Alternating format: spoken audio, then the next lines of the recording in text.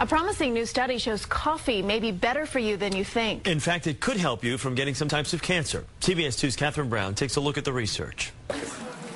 A cup of joe may cure more than just sleepiness.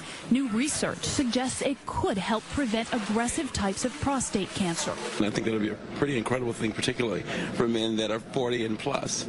The study, presented by the American Association for Cancer Research, looked at nearly 50,000 men over a 20-year period.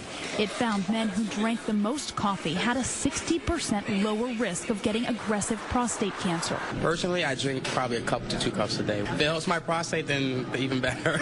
Men who drank 5 cups per day showed the strongest association between coffee and preventing cancer.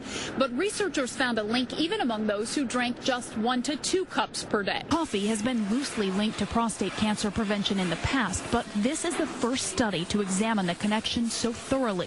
The report says coffee consumption doesn't change the overall rate of prostate cancer and only applies to the most serious aggressive cases. Getting to an age where I have to start worrying about it.